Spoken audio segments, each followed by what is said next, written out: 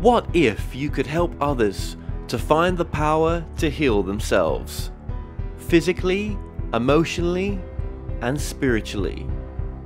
When I started teaching my classes, it was in 2002, and I was just doing the past life regressions and contacting the subconscious part. But then as the time went on and we found how powerful this was and what we could do with it, a lot of the students began saying, you know, advanced past life regression doesn't really tell what it's all about. This is so much more than that. We think you should change the name. So it was a few years ago we decided to change the name to Quantum Healing Hypnosis Technique. And this is the healing technique that we've now been teaching it, well, since 2002, that's 12 years. What if you could time travel with them? Visit mythical places or angelic realms, other worlds, other galaxies. Help others to speak to their higher selves.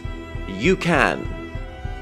Dolores has taught thousands of people from across the world how to use QHHT, and now you can learn her method by going directly to DoloresCannon.com. And don't forget to mention the discount code MORETALKS.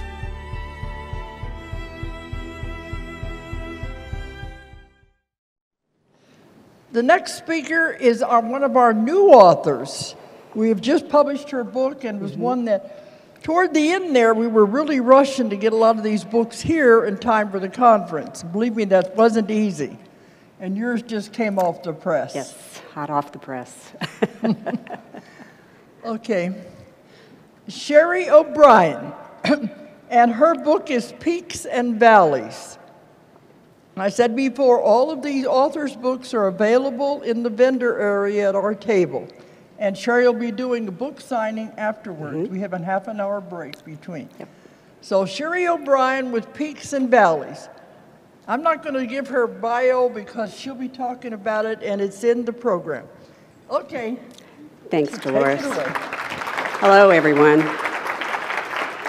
Well, it's refreshing to be here with this crowd because, as I was telling Dolores, I'm used to presenting to an educational conference with professionals looking for CEUs. And as a result of that, I have to provide research. And as far as I'm concerned, I know what I do works, and I don't particularly like having to show all the research of why it works. But in order to satisfy continuing education credits, that's one of the things I have to do.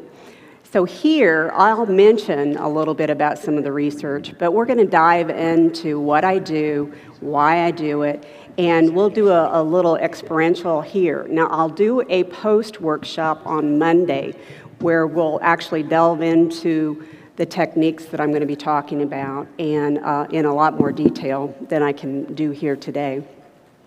So just while people are still walking in, I want to tell you a little bit about myself and how I got into this field and how the book came to be. The reason I actually wrote this book in the beginning was for my own healing. And what I mean by that is I had been working with cancer patients, and I'd been working and doing a bereavement group, and I had been doing a lot of work with my clients in my private practice, and I noticed a lot of grief and loss issues. However, it wasn't until my own family endured some devastating losses that I realized there wasn't a whole lot out there to help people beyond talk. There were support groups, there were bereavement support groups, but it just didn't get into the really heart of the matter. So when my nephew died, it's been about 5.5 years ago, of cancer, bladder cancer, at the age of 21, and I walked that journey with my sister and literally walked into the room right after he had died, and I witnessed my sister's spirit wanting to leave her body and go with him. I started doing some of the techniques on her to keep her present. And I'm the oldest, and I felt the therapist in me wanted to fix it. The big sister in me wanted to protect her, and I was also grieving the loss of my nephew. We were very close. So I did some of the energy work with her, and then we're going to flash forward a little bit. 6 months later, my brother committed suicide. Now, I had been working with him off and on, doing a variety of different techniques, and the therapist in me was trying to help him get the help he needed in the mental health community.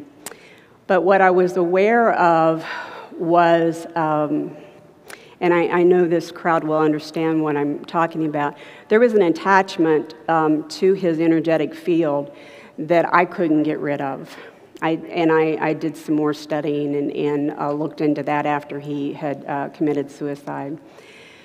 So all the time that I'm going through this process, what I realized was as I reached out for help, there wasn't a whole heck of a lot out there to help me get rid of the physical energy of the loss and the grief that I was carrying around with me. Now, I'm going to talk about vibrations for a moment. Everything that's in existence is a vibration. The energy of grief and loss is a heavy, heavy vibration. Depending on the type of loss that you endure, the heavier and the slower the vibration is. So what I realized when I looked at from an energetic standpoint and the energy psychology work and the energy medicine work and all of the other dynamics that I had been using with my private practice clients was that was missing in the field of grief and loss. Now, obviously, the most devastating is the loss of a loved one. And by that, I mean I want to clarify, a loved one can be a pet. It can be an animal. I mean, I've lost some dogs and cats, and it was devastating to me. So kind of like what Ron had talked about earlier, there can be trauma endured in any kind of a loss. Now, from a professional standpoint, I would often hear professionals refer to, and I hate this term, but I'm just going to say it, they would call it little T's and big T's. Little T's were the traumas that were not classified in this manual that mental health professionals use as criteria that need to be met to be a trauma. The big T's are anybody, you think about going through a catastrophic illness or a war or anything like that, that qualified as the big T. When I started working with people, I realized, trauma is in the eye of the beholder. If you feel traumatized and somebody says, oh, well, that's a little T, how's that helpful? You're still holding it in your body. So trauma is in the eye of the beholder, and there's a whole chapter that I talk about in my book about that. So what I'm going to talk about today is a little bit about why it's important for us to recognize how any kind of loss, now when I say any kind of loss, going back to working with my clients, people would come in and they retired, for example. I'll talk about a gentleman that I'd worked with. He had retired. He had been in, he had did crisis work. He was I don't know what they call him here, emergency medical person. And he went out to, any kind of a crisis incident with the fire department. So when he retired, he, like all of us, we plan our financial piece of retirement, but we don't plan for how we're going to see ourselves after we retire, our identity. So he had lost his self-identity. He had lost something that he had done day in and day out that gave him a sense of meaning and purpose, and also, the rush and the passion of helping assist people and basically keeping a person alive or being with them when they died. He had lost all of that. So when we did some work around the loss that he endured as a result of retirement, he was able to move forward, acquire a different role, re-identify himself, find another passion, but he couldn't do that until we got rid of the block that I'm going to call the energetic block of loss. So I'm going to talk a little bit about that in just a little bit more about that in just a moment. What I did was I pulled together a dictionary definition of loss. And as you can see, dictionary definition talks a little bit about the harm or suffering caused by losing or being lost. This is the second definition is the one that I'm going to talk about today. The power decrease in a circuit element or device caused by resistance. Now, energetically, anything we have an attachment to, we resist losing. So if we have an attachment to a job, if we have an attachment to a person, if we have an attachment to a particular routine or habit, and we no longer have that, we're going to resist that. And as a result of resisting, we're going to incur a loss. Now, what I want to say is what I'm using here today is broad and general for the sake of explanation. This doesn't happen to everyone. It's not all-inclusive. But what I want you to understand is when you think about it from those terms, then you can see how energetically we resist any change. I mean, anybody in here resist change? Yeah. It's one of those things that we humans, we love our routines, we love how we identify with things. Ron talked a little bit about how when we grow up, we acquire a certain personality type. Some people would refer to that as ego. We are set in our perceptions of reality. And our perceptions of reality sometimes can be flawed. So when we work with the resistance or the block energetically that we incur as a result of a loss, then we can help people move forward in a healthy way. So I'll talk a little bit more about that in just a moment and some of the techniques that I use to help people with this. Now, this is not an all-inclusive list, but here are some of the types of losses that you may recognize, and some of the others you may not recognize. Death of a loved one, I put that number one. That's probably the most extreme and difficult loss that we have. Relationships, mobility, and abilities. When I work with the cancer patients, I had a gentleman who was diagnosed with breast cancer, and that in and of itself was a rude awakening here he was, a man diagnosed with breast cancer. So his self-identity was already compromised. But then he loved shooting guns. He liked going out and doing target practice. He loved riding his sickle. And as he started deteriorating from the chemo and the surgery and the radiation, he no longer could shoot his guns. He couldn't shoot, he couldn't ride his sickle. He couldn't carry a bag of salt down to his water softener, and he felt less of a man as a result of it. So mobility and abilities have to be grieved, and we can do that on a way that it's not that you forget the memory, but the disruption in the energy field is cleared in some of the work that I'm going to show you here today. Status, lifestyle, jobs, home. The one I want to really talk about today because of the time is divine homesickness, and the next one we're going to call genetic or ancestral grief. So before I get started to move further, I'm very empathic and intuitive, and I know it's after lunch, and I can feel the energy going down really slowly now. So I'm going to ask you, I've trained with Donna Eden, and she's one of the endorsers of my book, and she's got some lovely re-energizing exercises. So I'm going to have you get up.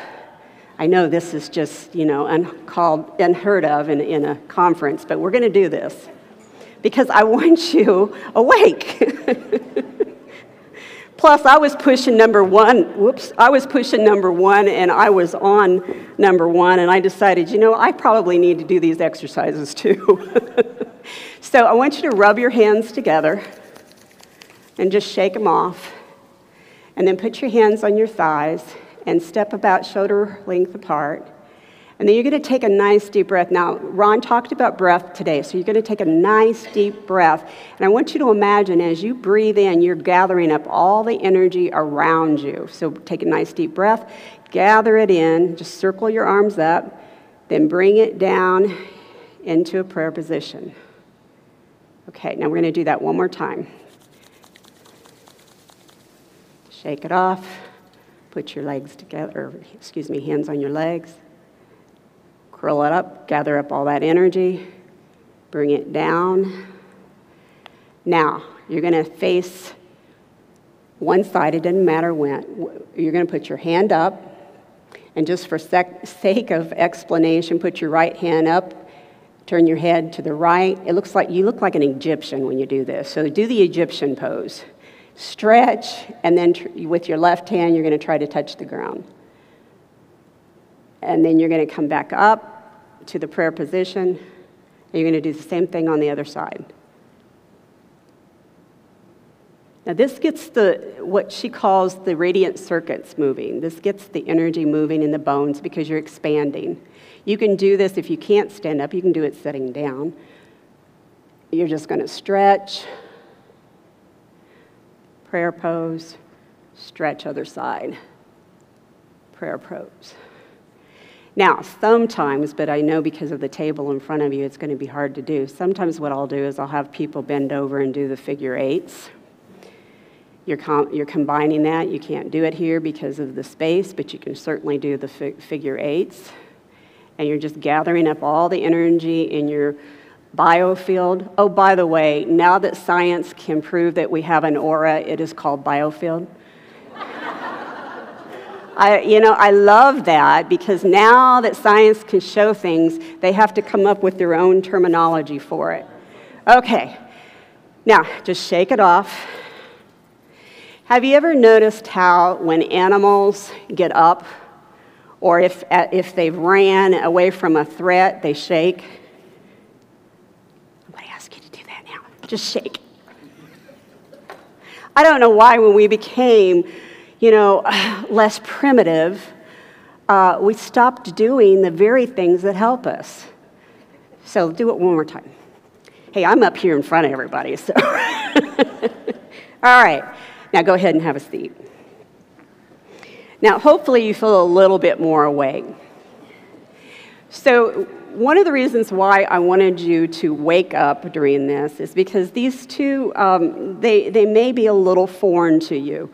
So as you get back in your body, and sometimes we do tend to disassociate when we're tired, this will make a little bit more sense to you, especially divine homesickness. So I put this poem together, or actually Susan Jeffers did, but this poem is in the book, and it's when we are constantly focused on externals, what's going on out there, we are not centered. That is, we are not aligned internally, body, mind, and spirit. Without that alignment, we have a case of divine homesickness. So when we feel we cannot connect or align with Source, we feel a sense of disconnection. And that's when we can get into this divine homesickness.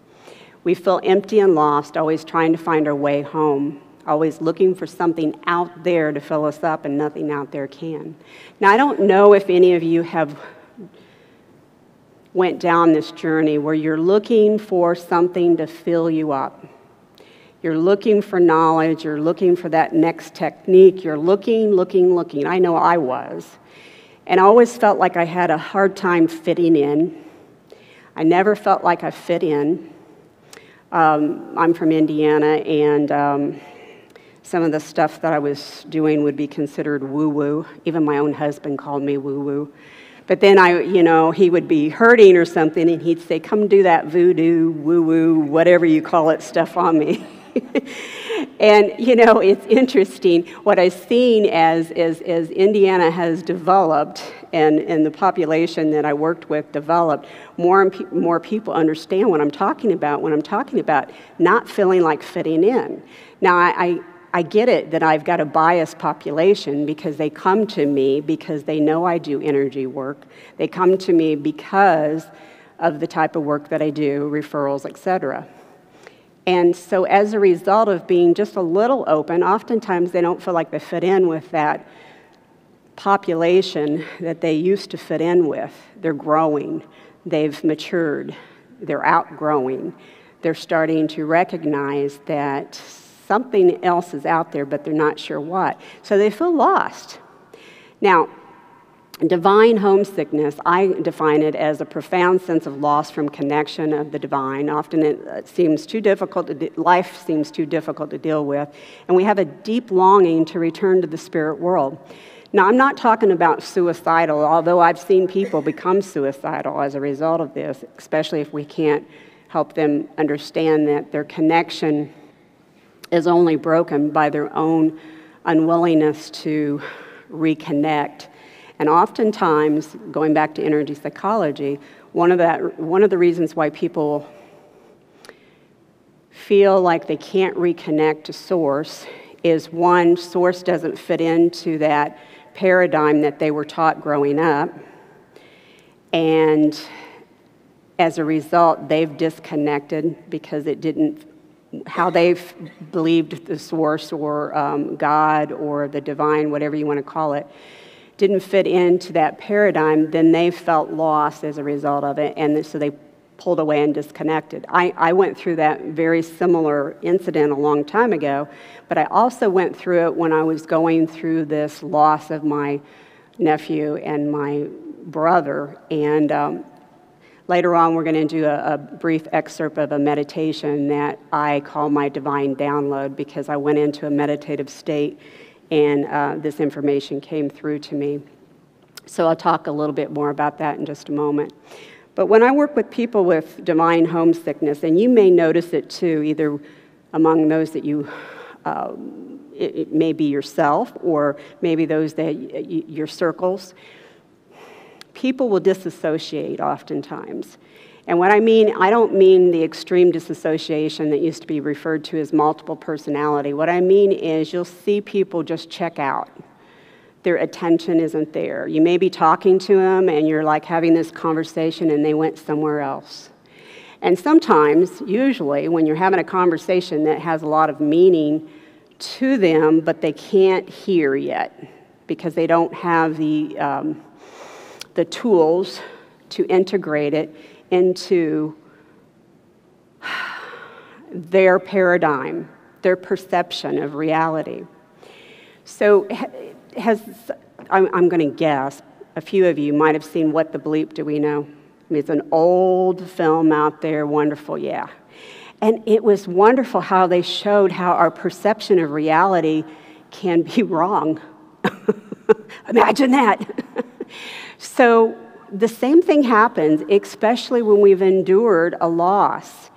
You're going to have a memory, you're going to have an experience, and you're going to keep, oftentimes if it includes trauma, you may keep going over and over and over, trying to change that memory, trying to give you a sense of control over something that you felt like you had no control over then, and your whole reality is skewed.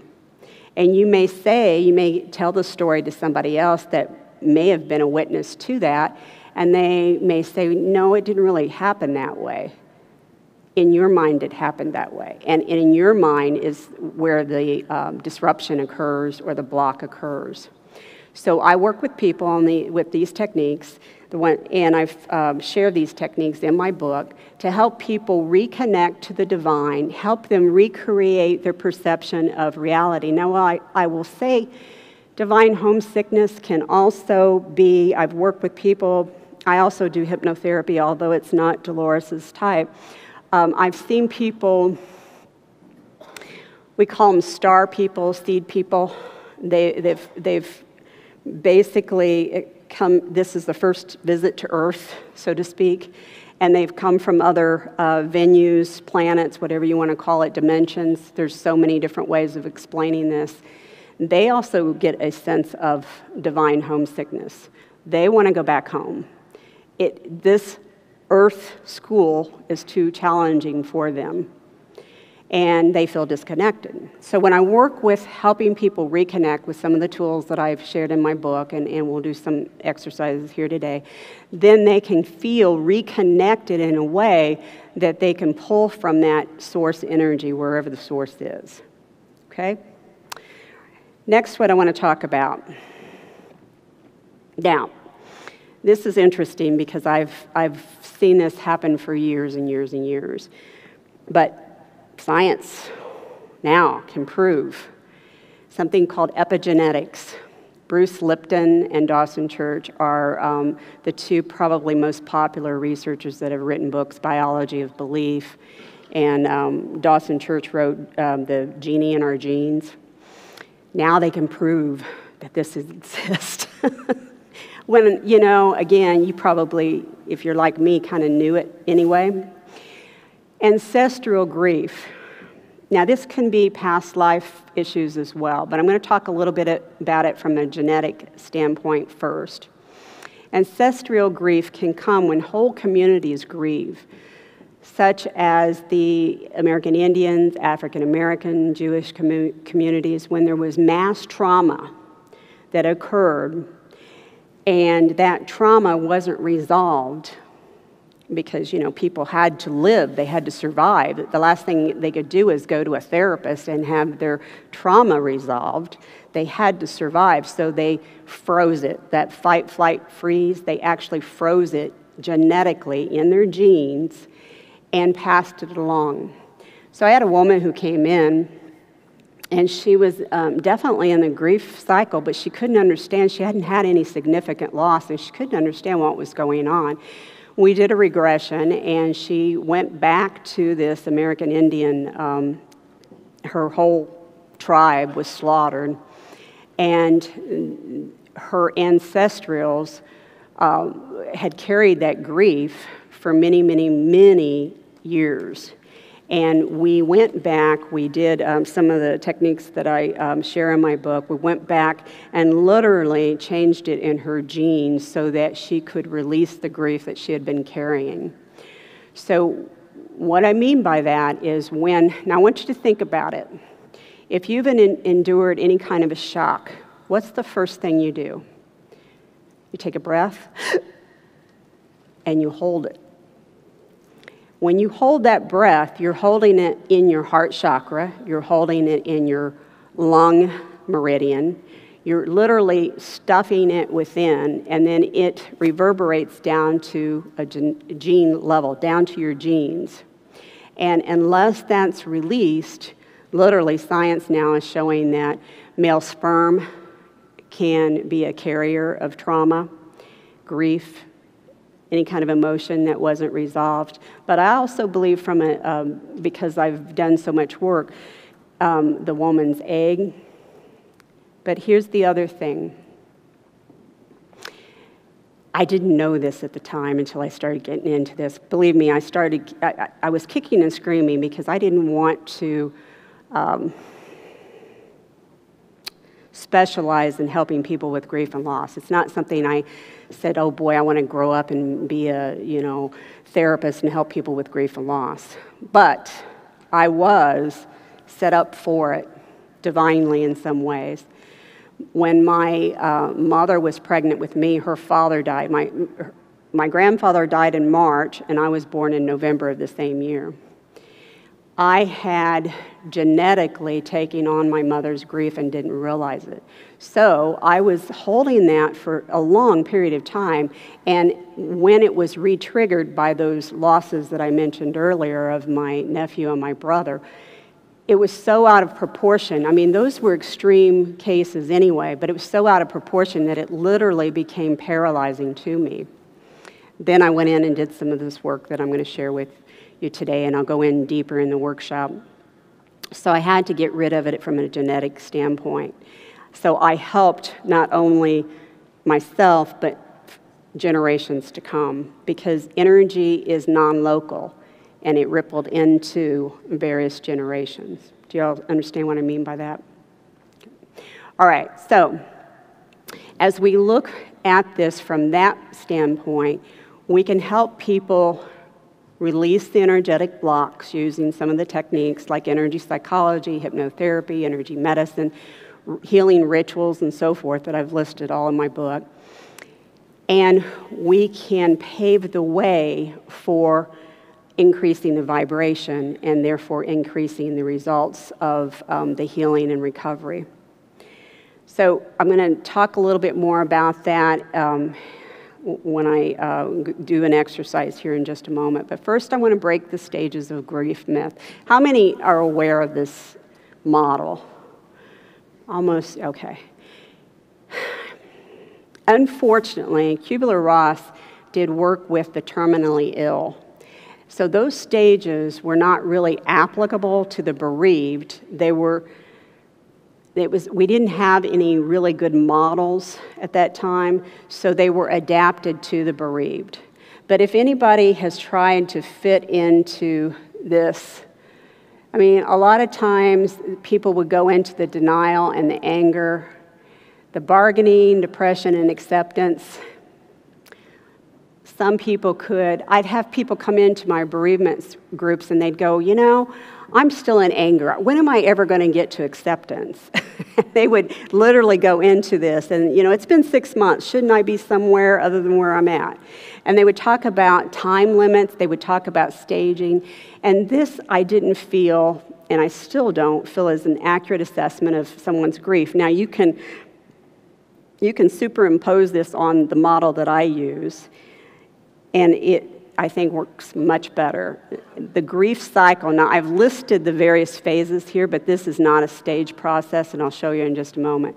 Grief cycle involves shock. So remember what I said, when you first lose anything, a loved one, a job, a relationship, you take that deep breath, you hold it, it's a shock. Then you go into protest. Why me? Why now? Why them? Trying to find meaning in the loss, so that hopefully your humanness believes you can prevent it from ever happening again. If you can find meaning, if you can find out why, then you can prevent it from happening again.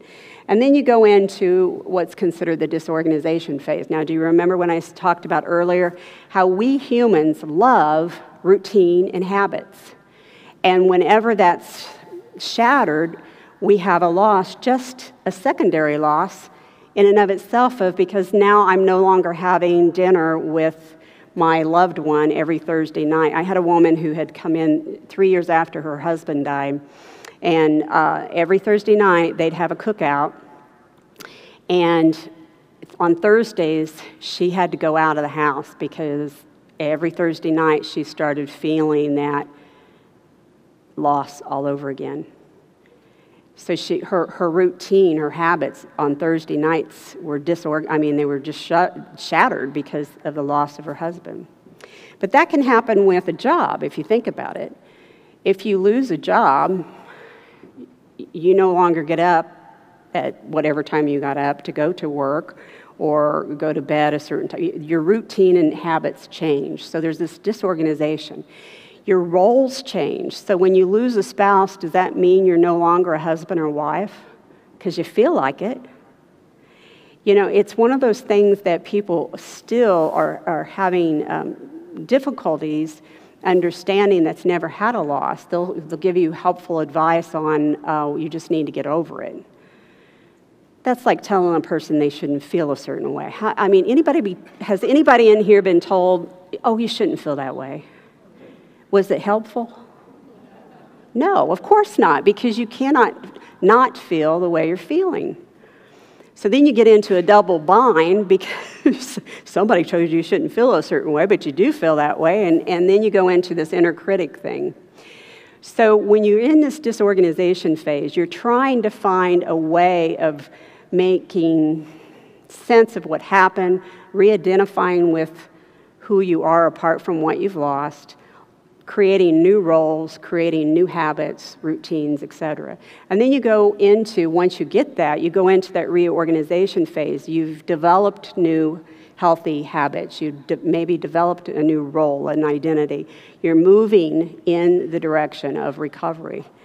And recovery, in the model I use, this is how I use it, because as long as you are moving, you're moving from shock, protest, disorganization, reorganization. As long as there's movement in this cycle, you are in recovery.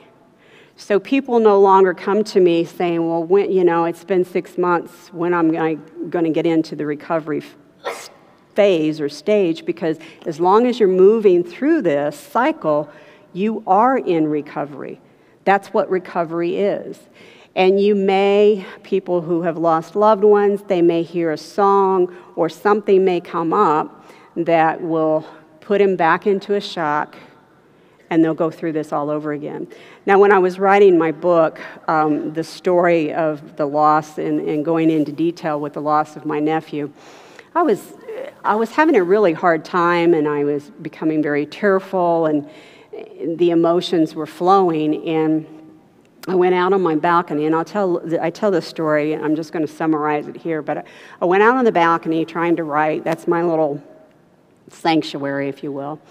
And what I found was I was just paralyzed, and all of a sudden this butterfly comes down and lands on the page. Now, the butterfly represented my nephew because I did a butterfly release a year before that in his memory.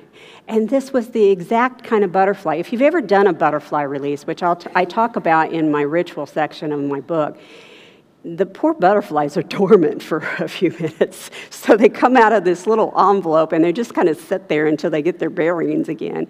And I got to know the color, and I got to know this butterfly a little bit more than you would a regular natural butterfly.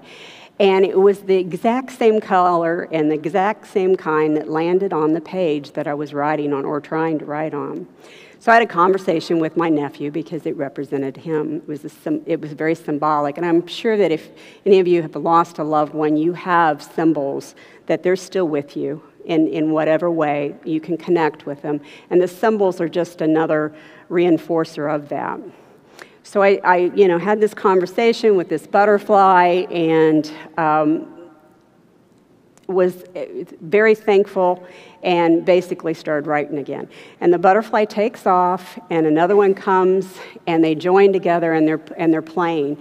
To me, that represented he's not alone and he's playing. He's having a good time. I'm the one that's having a hard time about this. He, on the other hand, has transitioned. And that helped me get through that whole piece. But I went into this whole cycle again for just a moment. It's brief, it's intermittent, the frequency was less, the intensity was less, but I went through the shock, the protest, the disorganization, the reorganization, just for a moment until it was released. Okay, so I want to say something here before we go into an exercise. This is how trauma happens. And again, remember, it's all in the eye of the beholder. The amygdala in the brain becomes overcharged. So something happens and the amygdala can get overcharged. Now, this differs with everyone. What causes trauma for one person may not cause trauma for another. So what may be a traumatic loss for another person may not be perceived, remember, perception of reality, as traumatic for someone else. So when the amygdala becomes overcharged, the hippocampus in the brain just gets disabled. It's like it goes dormant. The hippocampus in the brain is about, this happened today, this happened 3 years ago, this happened 10 years ago. When it becomes disabled, that's the flashbacks. And those flashbacks feel like they're happening right now. And people can tell you to get over it. It's not happening. It's not going to do anything because that chemical cascade, you're in that feedback loop, and until you discharge it, the likelihood of that feedback loop continuing is very, very good. So the techniques that I use and that I present in my book involve that. Releasing, helping the amygdala become more basically unactivated. the hippocampus become more aware of the time and being able to discharge that feedback loop. Now, next, I want to say something really briefly, and we're going to do an exercise here. Heart math. Is anybody familiar with heart math in here? Another great thing. Research shows that the heart is more powerful than the brain.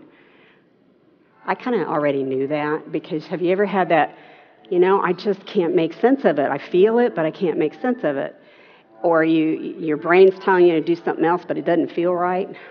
That has been proven now by heart math.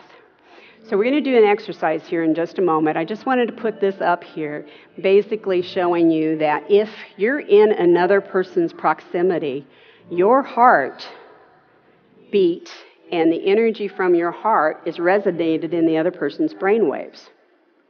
So you all are connected right now, and you didn't even know it, just because you're in the vicinity and proximity of each other's heart waves. Your brain waves are connected.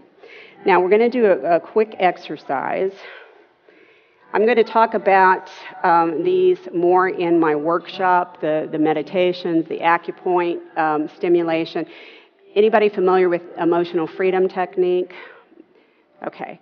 That is, and I'll talk a little bit more about it in just a moment, but for the sake of time here, I'm going to do a brief meditation. So if you have your cell phones on, please shut them off. And if they're on stun, please put them on silent so that you don't get taken out of this. So we're going to do this brief meditation. What this meditation is, this is an excerpt from my CD that I talked about being a divine download. When I was having a really difficult time and this energy of grief felt really heavy and I just couldn't shake it and I was very angry at God, and I went in and I'm like, what good is it? I got all these tools and I can't help myself or my family. This divine download came to me. Now, we're only going to have a chance to go into the heart, but it is the strongest electromagnetic organ we have in the body. So I wanted to give you a little preview of this, and the rest of the meditation goes from the heart and spirals into every single chakra, and you release the energy. But I don't have time to do it today. We'll do it in the post-workshop if you're going to want to attend that. And the CD is also available with my book in the bookstore. So please make sure your cell phones are off, and we're going to go ahead and get started. Now, there's a little introductory because this is an actual excerpt from the CD. So it'll tell you to get comfortable and turn off your cell phones. Find a comfortable place where you can relax. Can everybody hear it okay? Turn off your cell phones. Put the do not disturb sign out for others to see. This is your time. So just close your eyes. Give yourself at least 30 minutes Take of a couple of deep uninterrupted breaths. space. Get as comfortable as you can in those seats. Once you become familiar with this meditation, you can certainly modify it to meet your needs. For now, get into a comfortable position. Close your eyes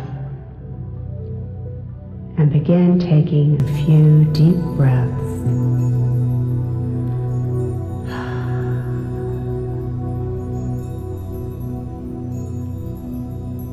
Now, with your next inhalation, hold your breath for just a few seconds. As you exhale, begin to feel this wave of relaxation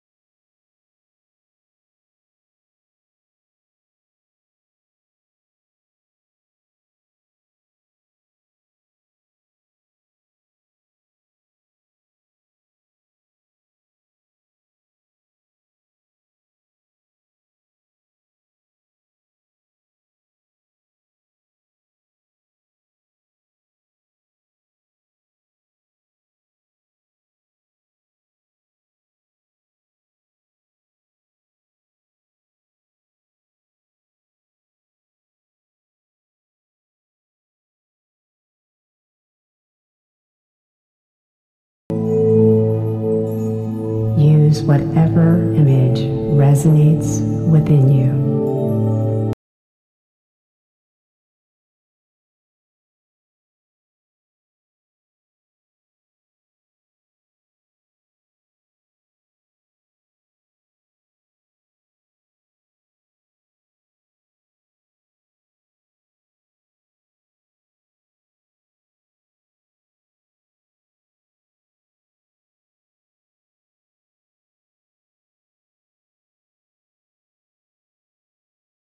Be holding on to any blame of yourself or another, any shame,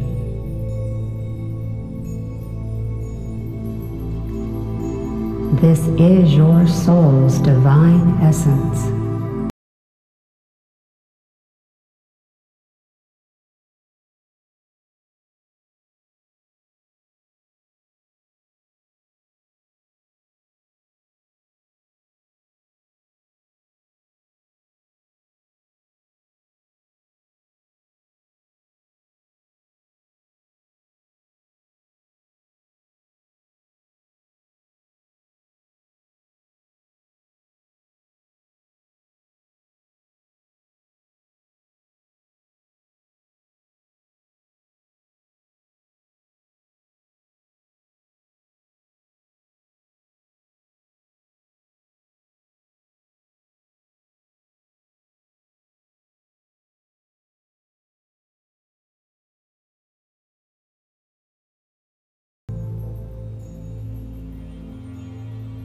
Before the grief overshadowed, this light existed.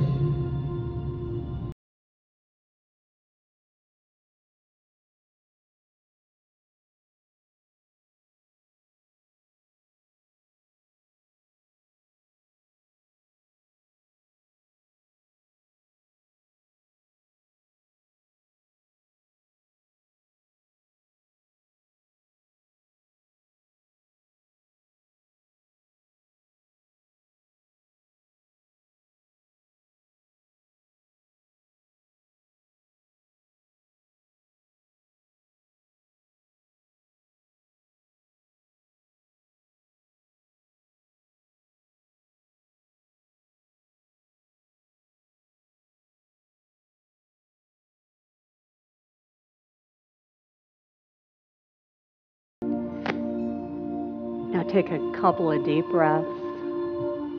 Bring your awareness back to this time and place. Return to the room. Now, if I had more time, this whole meditation is in my book, and then again, there's the CD where I guide you through it. This meditation uses the power of not only using your mind, but the energy of the chakras and color. Color is a vibration, and the silvery white color is a color that connects you to source, and it helps with releasing any energetic burdens and going through in a spiral format. A spiral, if you think about it, kind of goes in and it comes out. And so it goes in, takes the energy out, and it's individual for each person. So your experience is different each time you do it. And I've had a lot of my clients and people tell me they fall asleep during the exercise, and that's okay. At first, people will listen to it at night, and as they get rid of more and more layers, then they can be present. Now, I'm going to say something real quick. I've noticed I'm running a little low on time here, so I want to go over this real quick. In my workshop, we'll delve into the actual technique. Energy psychology is based upon stimulating and activating different acupoints and chakras of the body. That's what energy psychology is. And this is just a brief diagram, a short version of something called emotional freedom technique. And you stimulate each one of these acupoints while you're experiencing whatever emotion you're experiencing. So grief is very complex in that you feel sad, you feel angry, you may have a sense of shock. You may have a sense of relief. A lot of my bereavement folks will talk about being relieved after they've seen their loved one suffer for many years or months.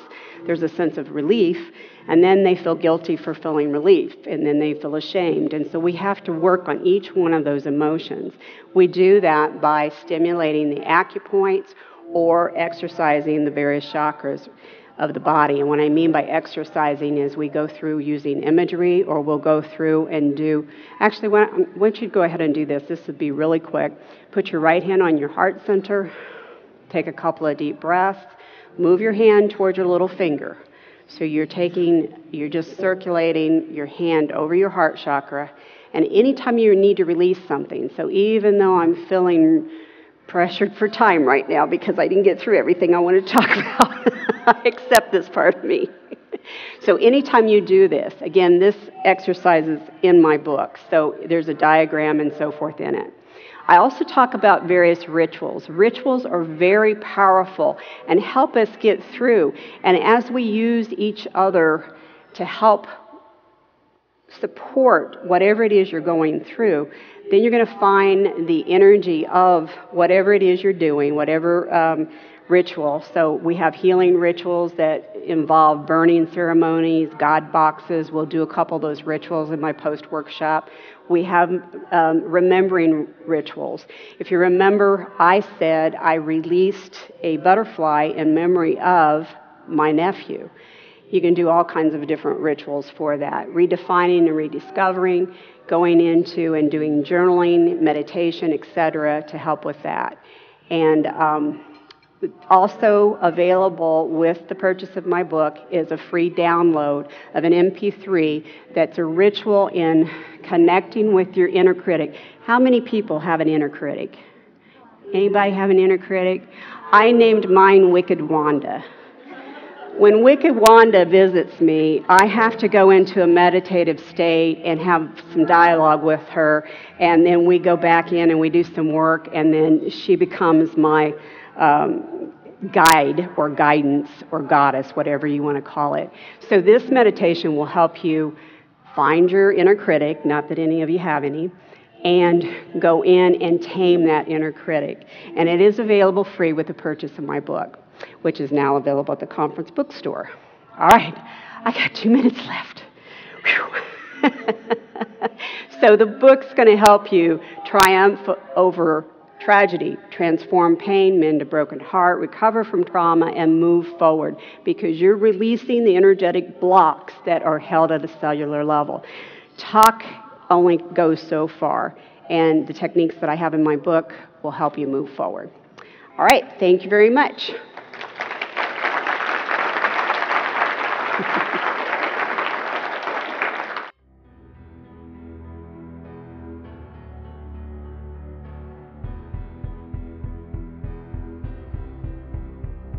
What if you could help others to find the power to heal themselves, physically, emotionally, and spiritually? When I started teaching my classes, it was in 2002, and I was just doing the past life regressions and contacting the subconscious part. But then as the time went on and we found how powerful this was and what we could do with it, a lot of the students began saying, you know, advanced past life regression doesn't really tell what it's all about. This is so much more than that. We think you should change the name. So it was a few years ago we decided to change the name to Quantum Healing Hypnosis Technique. And this is the healing technique that we've now been teaching it, well, since 2002, that's 12 years. What if you could time travel with them? Visit mythical places or angelic realms, other worlds, other galaxies. Help others to speak to their higher selves. You can. Dolores has taught thousands of people from across the world how to use QHHT, and now you can learn her method by going directly to DoloresCannon.com. And don't forget to mention the discount code MORETALKS.